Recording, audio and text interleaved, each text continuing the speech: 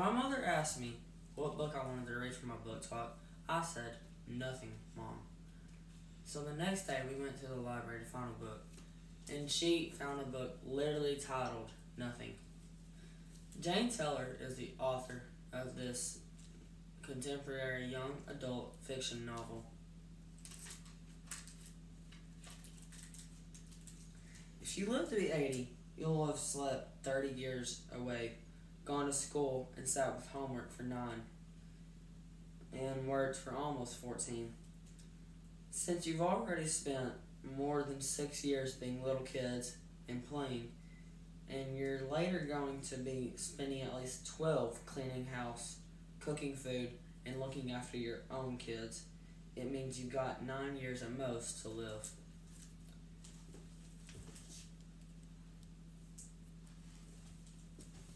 This is the kind of thinking that lands Pierre Anthony in a plum tree in the town of Tarring, refusing to go to school.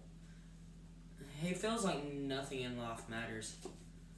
When pelting him with rocks doesn't get him down, his classmates make it their mission to prove to Pierre that things matter.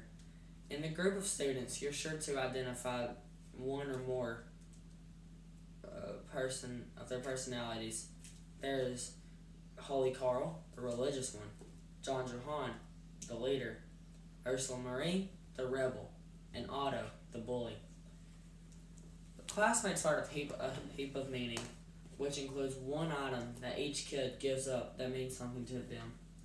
They soon realize that they don't have the strength to give up the most meaningful things, so they decide to choose for each other what should be added to the heap of meaning.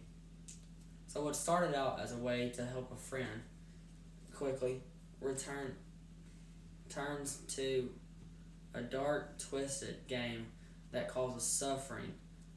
Corpses will be dug up, animals sacrificed, and even more unimaginable events take place for the sake of the heap of meaning.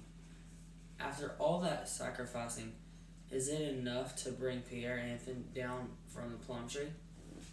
This gruesome Danish tale has been proclaimed as a modern-day Lord of the Flies. Nothing will appeal to guys and girls who enjoy intense, violent scenes and are mature-minded.